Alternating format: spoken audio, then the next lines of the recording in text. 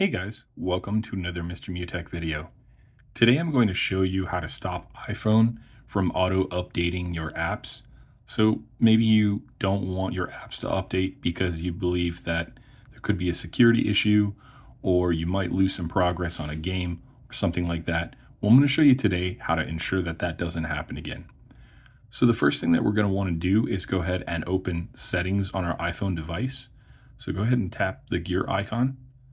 Once you open settings, you're going to scroll down until you see App Store. Go ahead and choose App Store under settings. And once you tap on App Store, you're going to see an option right here under automatic downloads labeled App Updates. It's probably toggled on currently on your device, so just tap on here to toggle it off. And once you toggle that off, you should no longer get automatic updates. Just keep in mind you'll have to manually update each app, so you'll need to go into the Play Store, look up that app, and then update it on your own. Hopefully that was helpful for you guys, and if so, feel free to give me a thumbs up.